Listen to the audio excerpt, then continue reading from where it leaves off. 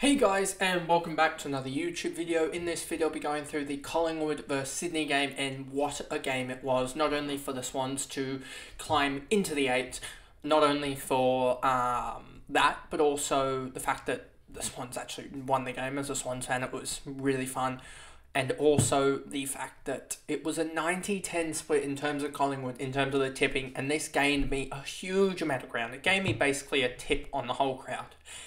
And that pretty much set up me to actually come alive in this tipping in the final round. I thought I was dead at 224th going into the round, I believe. I need to actually go back and look at that today, if that is actually the case on the video for that week. I might have even hid my rank because I was so annoyed with that week that we had earlier, going for a couple of upsets and failing. I mean, now I look back on it and think, why did I go for those upsets? If I hadn't gone for them, I would be in with a chance. I would be basically top, but yeah, going into this round, into the final round now, because of this result, I am geared up to go, and hopefully, I'm 20th at the moment, hopefully, and I'm one tip away from like 5th or something like that. I'll actually check that whilst in this video, but I'm so close to, just if we can get 1 or 2 results to flip my way, in the final round, then I'm on here. So I'm on for a top 5, which is, I believe, prize paying positions. So hopefully we can get to that. But before we get into this video, remember to like and subscribe, turn the notification bell on, especially so that you actually know when that video goes live, the tipping video, so you can, well, anyone above me can copy my tips so that you can get me out of not winning. But so you can actually watch that video, go through the crazy round that was last round for the tipping, and go through my round 10 tips when that comes live. I believe that will be tomorrow's the third video tomorrow, as I'm planning on doing 3 tomorrow, and then just the 1 on Friday, like I usually do with my AFLW fantasy team preview. But anyway, let's get into the video now. And as you can see, it was a 58-39 game between the between Collingwood and Sydney. And yeah, what a game it was. I mean, it was, I believe Collingwood were up by 1, but they were going into the breeze in the last round. And then they were up, going into the breeze in the quarter 1, sorry. And then Sydney kicked, let me actually bring it up for you guys. Sydney kicked, I think it was 1 point to about 18, something like that. In the second quarter, might have been 17 or not, or 19. They might have kicked 3 goals 1 or something like that.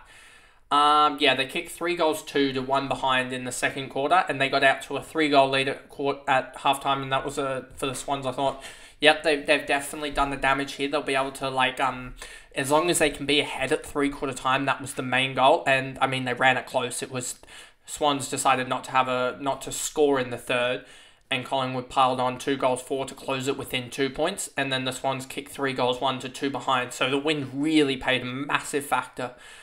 And it was really just the Swans' ability in the first quarter to basically nullify the wind that won them the game, because in the second, if you look at the second half, it was 2 goals 4. So it was a 16-point swing in terms of the favour of the wind to a 3 goals 1, which is 19, to a 17-point swing. So there was 16 to 17 swings in terms of the win. So it was all about that first half, getting that 3-goal lead, and nullifying the wind in the first quarter. That basically won the Swans the game, as that wind was about 10 or 15 metre switch. It was about adding about 5 to 10 metres on most kicks and taking 5 or 10 metres on the opposite end. So it was a huge win, one of the biggest I've seen this season. And yeah, so it basically caused that game.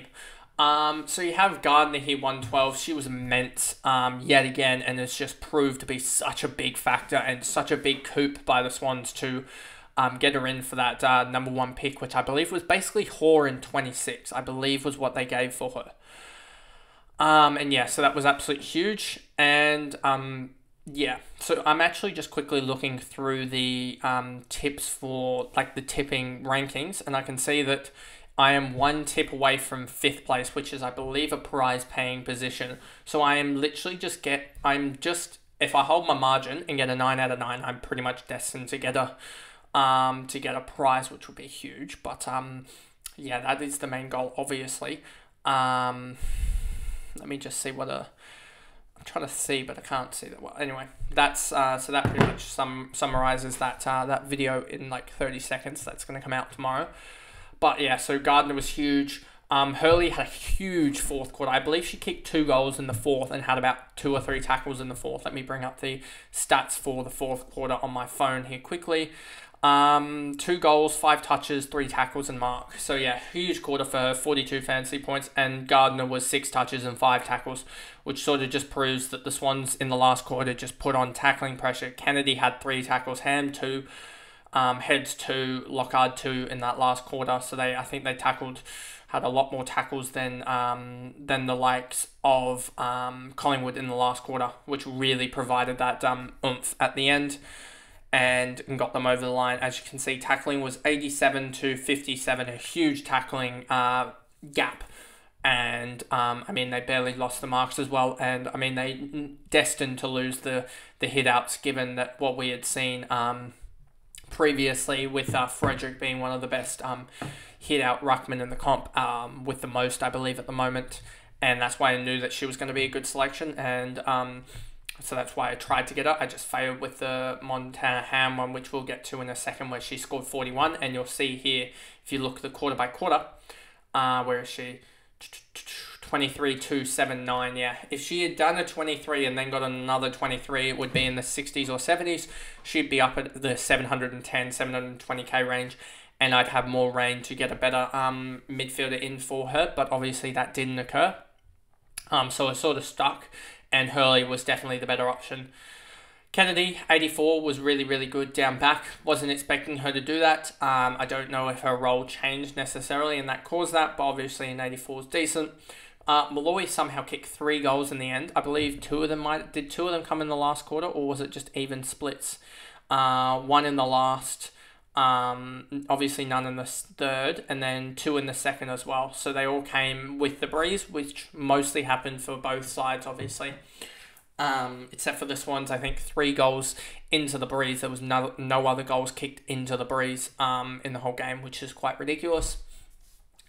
Head 77, huge last quarter in the end. She's just been one of the best pickups this year, to be honest with you, at 500 odd K to average in the, I believe, is she almost top 5 defenders? Average, she is, what is that? 1, 2, 3, 4, 5, 6, 7th best defender. So as you can see, the defenders wise are pretty much got it spot on, and heads also. I mean, you've got Eamonson, who had a 48 as well. So there's some of these girls could easily drop, and she could flick ahead of them, which would be quite an amazing feat, to be honest with you. Just looking here, they've all played 9. So yeah, she might not jump ahead of them, but she could run it close with all of them. And for her to be a mid-pricer and get top 7 is pretty good. McAvoy 74, Privatelli 74, Hamilton's 56, Tarrant 56, Mitchell 54. She's actually come back into some form when she's after she had a little while away from the game with injuries. Whelan 52, Hamilton 47, didn't get involved in much. I believe she got involved a lot in the, was it early or late in the game? Early in the game. She was on 35 at halftime and then fell away a little bit. Just doesn't have that cemented role, which really sucks. And had to, I think, even go in the ruck at one point. It was quite ridiculous with the Frederick rucking to Malloy and Hamilton. Then you had Stein, Ham as well. She just didn't get going after quarter time. She kicked that goal and then just stopped. She was on about 5 touches or 4 touches, and then and had a goal as well, and then just didn't get going after that. I thought that was a really good selection at about quarter time, and then it just absolutely did nothing after that, which sort of sucks. Sergeant Williams, Woodward, Newman, Lockhart, McCarthy, Smith, and then we move on to Collingwood, and basically it was just Frederick, and that was about it, pretty much. Frederick, 12 disposals, 4 marks, 2 tackles, 39 hit-outs, 2 goals for a 103 is absolutely huge. And if you look at it here, you can just see those second and fourth quarters into the breeze. She did nothing much. But outside of that, the 38 and the 32, I believe they had goals involved to get to that, including marks as well. So those were 2 of her marks involved there in those quarters for a 103 game is a pretty good game. And that's why I brought her in, as I believe she's a top 5 forward.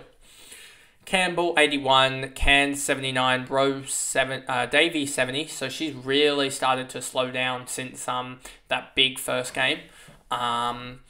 Rose 67, Morris Dalton 59, Sheridan 56, Livingston, Benici only a 48, so she really, really did struggle and really, really did sort of show that there's a gap between that you can't really have her as that M5. And I mean, it helped that she's owned by, I don't know exactly how many own her, but I'm pretty sure it's in the 10s or 20, 6.82%. So that was a fair effort. That was sort of made that hand blunder not as bad that she was owned so highly.